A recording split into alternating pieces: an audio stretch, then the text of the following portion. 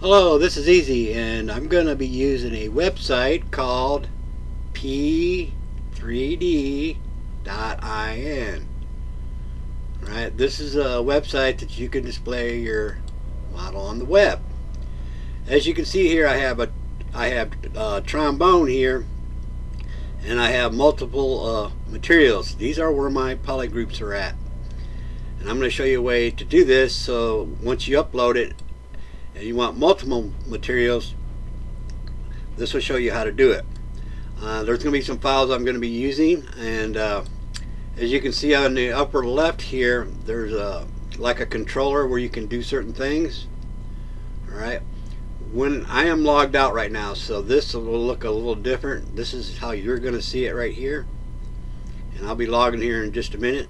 And the files I will be using, as you can see, it looks like it's on the background is the interface of ZBrush.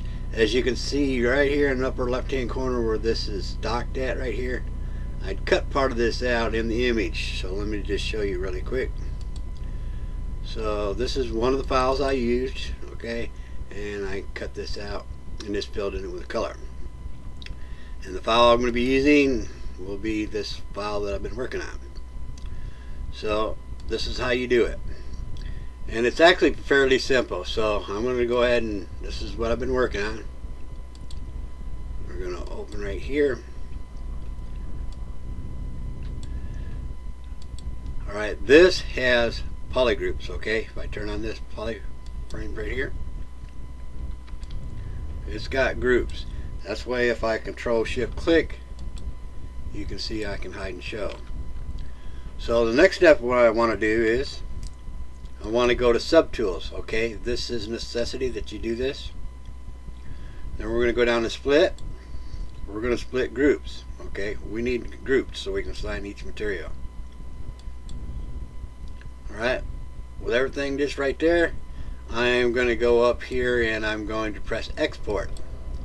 And when I press export, it'll set it by default to OBJ.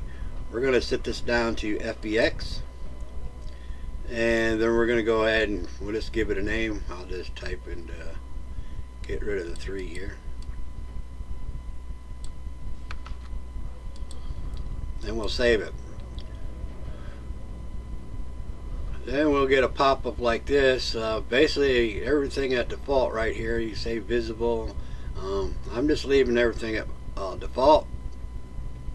There might be some other settings you like, but I'm doing it like the way I do it, so we'll just do it like this. As you can see, it's cycling through each polygroup or subtool, same thing. So when it's done, here's the file it created right here. Alright, now I'm going to go ahead and go back to the website, and I will be logging in, so I'll pause for just a second. Once you're logged in, you'll come over here to new model, and you will select your file, and it's in the FBX one, and we're going to load the FBX. Okay,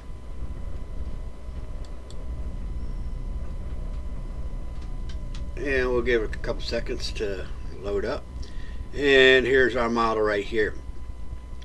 Now you can see here I'm in this tab of mesh and material, and you can see I got a list right here. If it wasn't done right, it would not give me an option with this list. It would just give me the trombone, and I could only apply one material, and that's it. Now I'm going to be able to apply different materials. So let me go ahead and bring this up here. Around here. As you see, when I tap this and click it, it's highlighting back here saying, hey, this is it wants to apply it to this one here, okay, the back of the trombone where it's flashing at. So we'll just go right here and shaded sphere. As you can see it update there, and then we're going to change that by clicking the sphere.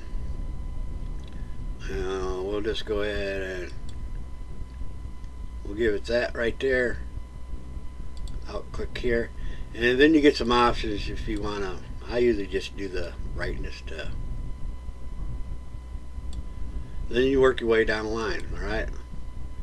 So as you can see, it's flashing right here. It's telling me. So even though that you just work your way down the line, you can click to see what does what. But I just work my way down the line. So we'll just go ahead and click the spear and click this, and we're going to do this kind of a chrome shape. Click over here. A little too dark for me, so we'll brighten that up. Work our way down to the next one, number 2.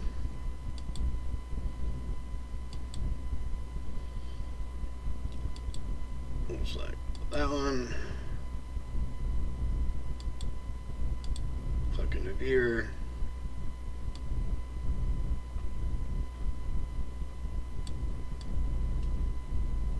Don't look too bad. I'm going to darken just a tad. Work our way down to number 3. Shade the sphere. Click the sphere right here. And we'll do this one here. Click in the viewer to hide that window.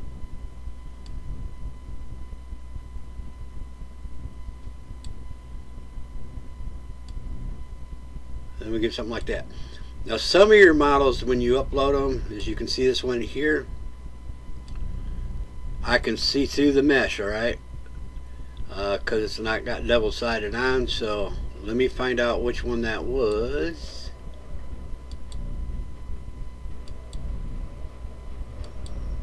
That was number 2.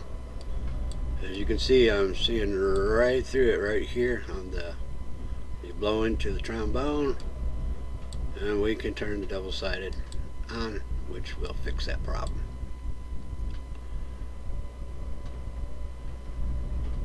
Custom view, as you can see here. So basically all I did with for the background, press the T right here. I already got it in the P3D.in. I click it. See, it's got that window. It won't pop down till you click somewhere in the viewer. As you can see, it's a little out of whack, so we'll just put stretch to fit, then we'll press save changes. There's all other kind of options in here that you can do, but this is just basically to, you know, get you up and running, and that way you'll know how to apply materials. So yeah, that's how that works. And like I said, since I'm logged in now, mine's longer, but once I log out, you'll be able to tell.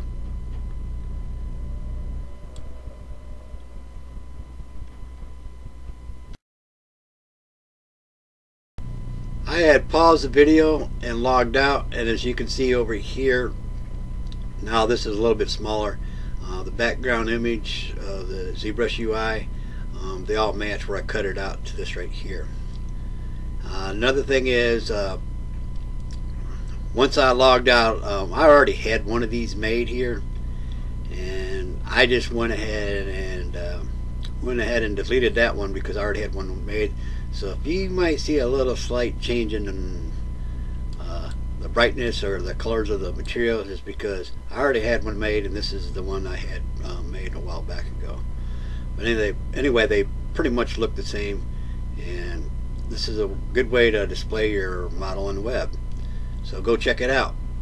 It's called P3D.in, and this is a little tutorial with this website, displaying your model on the web and using ZBrush. Anyway, that's the end of this, and thank you very much.